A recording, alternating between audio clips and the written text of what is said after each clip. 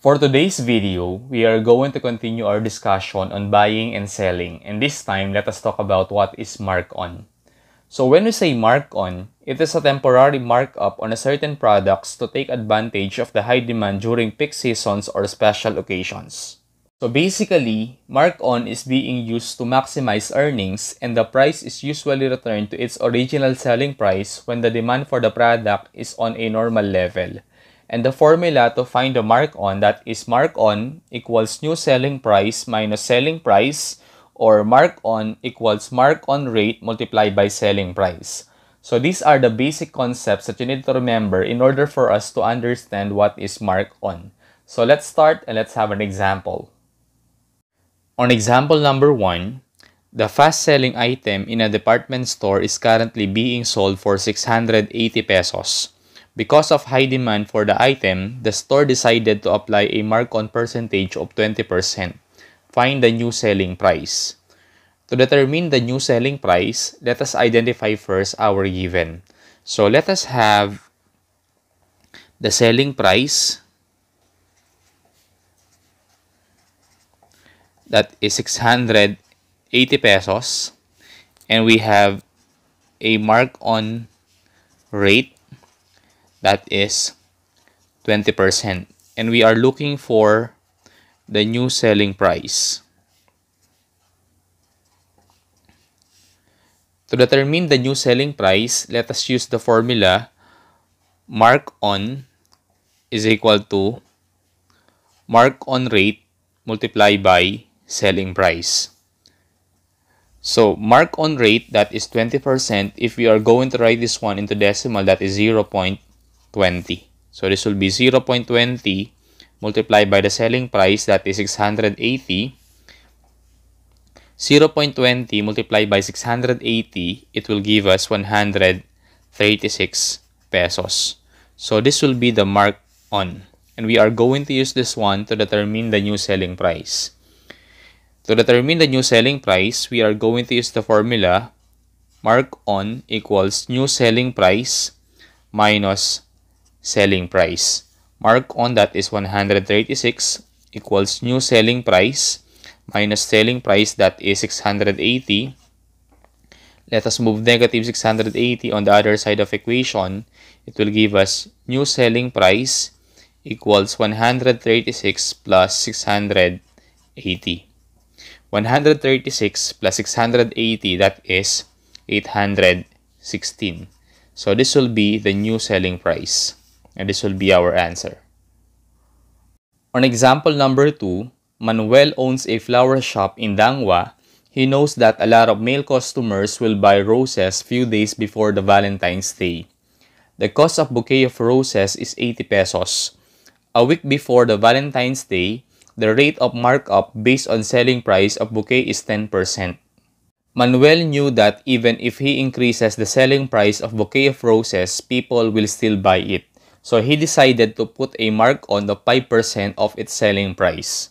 On letter A, how much is the actual price? Letter B, how much is the markup? Letter C, how much is the additional mark-on? And letter D, how much is the new selling price after additional mark-on? To answer the given problem, let us identify first our given. So let us have the cost, that is 80 pesos. And then we have a markup rate based on selling price, that is 10% or 0.10 in decimal. And also, we have a mark-on rate, that is 5% or 0.05. On letter A, to determine the actual price or the selling price, let us find first the initial value of the markup. So let us use the formula markup equals markup rate multiplied by selling price. So we use this formula because our markup is based on selling price. So let us have 10% or 0.10 times the selling price, that is SP. So if we are going to multiply this one, the initial value of markup, that is 0.10 selling price. And we are going to use this one to determine the actual price or the selling price. So let us have the selling price equals cost plus markup. So the cost, that is 80 pesos, and then we have the selling price, and then we have the markup, that is 0.10 selling price. So let us move this one on the other side of equation. It will give us selling price minus 0.10 selling price equals 80. And to simplify, selling price minus 0.10 selling price, that is 0.90 selling price equals 80. And if we are going to divide this one, we are going to have 88.88889. Or if you are going to simplify this one, our selling price, that is 88.89 pesos. So this will be our selling price. And to determine the markup, which is letter B, let us have the initial value of markup, that is 0.10 times selling price. So we have 0.10 multiplied by the selling price, that is 88.89. If you are going to multiply this one, we are going to have 8.88889, or simply 8.89 pesos. So this will be the markup. And on letter C, we are looking for the additional mark-on. So to determine the additional mark-on, we are going to use the formula mark-on equals mark-on rate multiplied by selling price. Our mark-on rate, that is 5%, or 0.05 times selling price, that is 88.89. So if we are going to multiply this one, it will give us 4.44. So this will be the mark-on. And to determine the new selling price after additional mark-on, we are going to use the formula mark-on equals new selling price minus selling price. Our mark-on, that is 4.44, equals new selling price minus the selling price, that is 88.89. Let us move this one on the other side. It will give us new selling price equals 4.44 plus 88.89. 4.44 plus 88.89, that is 93.33. And this will be our answer. On our last example, David's bookstore foresees that people will buy notebooks several days before the start of the new school year. The cost of the notebook in the store is 25 pesos. 2 weeks before the start of the new school year, the store's rate of markup based on selling price is 8%. 1 week after the opening class, they decided to put additional mark-on of 2% of its selling price. On letter A, what is the selling price? Letter B, what is the markup? Letter C, what is the additional mark-on? And letter D, how much is the new selling price after additional mark-on? To answer the given problem, let us identify first our given. So let us have the cost, that is 25 pesos, and then we have a markup rate based on selling price, that is 8%, or 0.08 in decimal. And then we have a mark-on rate, that is 2%, or 0.02. On letter A, we are looking for the selling price.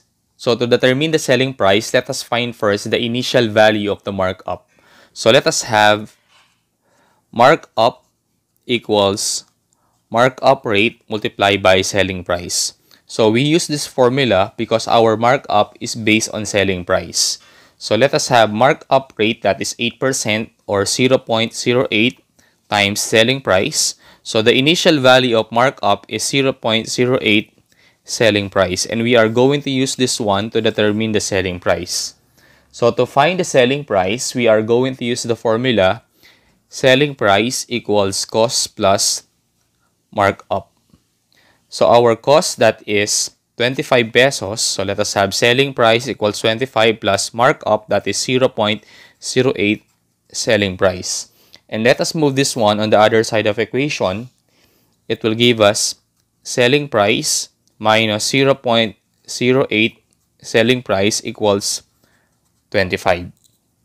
And to simplify this one, let us have selling price minus 0.08 selling price equals 25. That is 0.92 selling price equals 25. And to simplify, let us divide both sides by 0.92. Let us cancel this one. 25 divided by 0.92, that is 27.1739 or 27.17. So this will be the selling price. And on letter B, to find the markup, let us have markup equals 0.08 times selling price. So let us have 0.08 times the selling price, which is 27.17. If you are going to multiply this one, we are going to have 2.1739 or simply 2.17. So this will be the markup. And on letter C, what is the additional mark on? So to determine the mark on, we are going to use the formula mark on equals mark on rate times the selling price. Mark on rate, that is 2% or 0.02 times the selling price, that is 27.17. And if you are going to multiply this one, it will give us 0.54. So this will be the mark on. And to determine the new selling price after additional mark on, we are going to use the formula mark on equals new selling price minus selling price. Mark on, that is 0.54, and then we have new selling price minus selling price, that is 27.17. And let us move this one on the other side of equation. It will give us new selling price equals 0.54 plus 27.17. If you are going to add this one, it will give us 27.71. So this will be the new selling price. So I hope you learned from this video. Thank you so much for watching, and God bless us all.